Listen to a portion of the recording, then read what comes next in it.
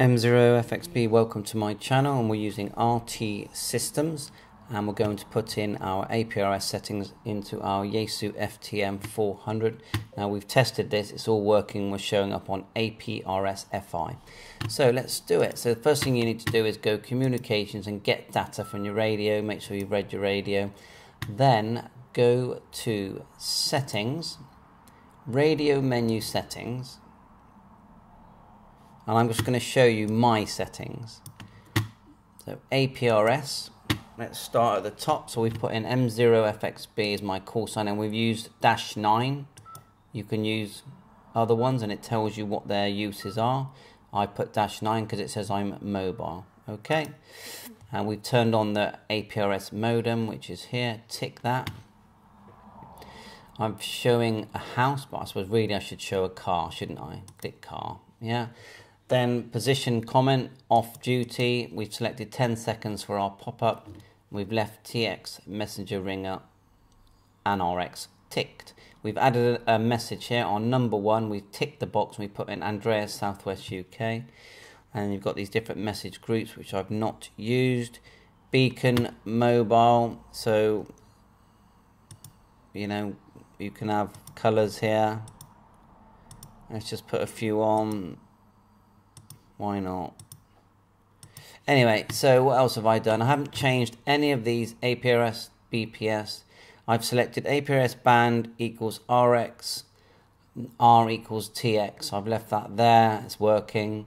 APRS squelch, TX RX band, APRS compass heading up, APRS mute I've left off. It just means you won't hear or you will hear the sounds.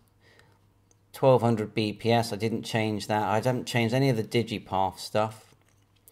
Data band, let's do B, RX and TX, let's do that. Data squelch, I'm not using that.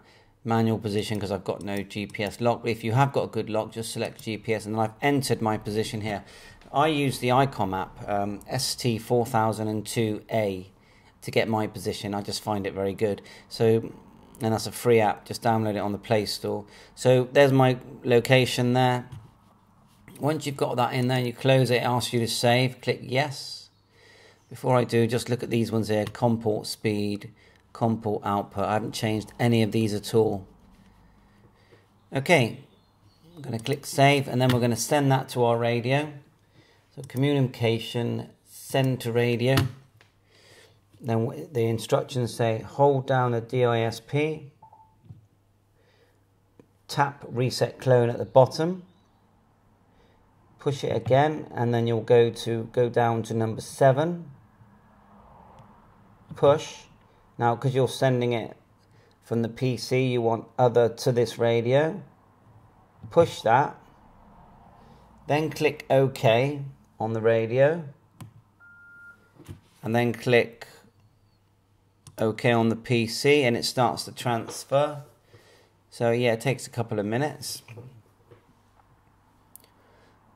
Now what I've noticed is when the radio does restart, it does restart straight back in VFO mode, which I would like it to restart in memory mode. So yeah, it's a question for RT systems. I wonder if I can pause here. Okay, we're getting near the end. So depending on how fast your PC is, it takes a couple of minutes. So the radio reboots, and as I said, it's in VFO mode. So we can push memory mode to get it back in, so we can have our APRS frequency, which is 144,800.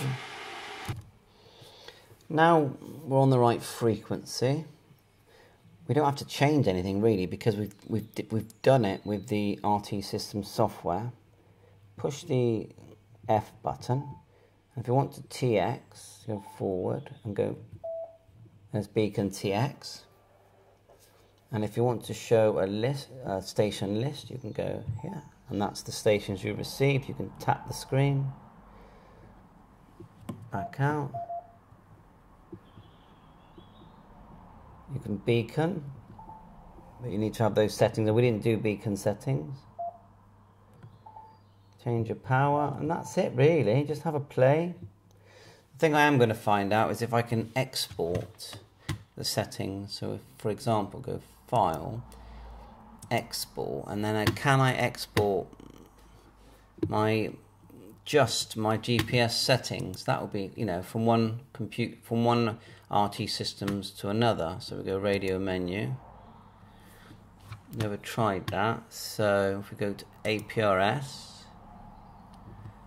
like so, and now can I just export? File, export. So these are the questions I'm going to ask RT systems, because I know you can export the whole file, but we want to export bits of the file.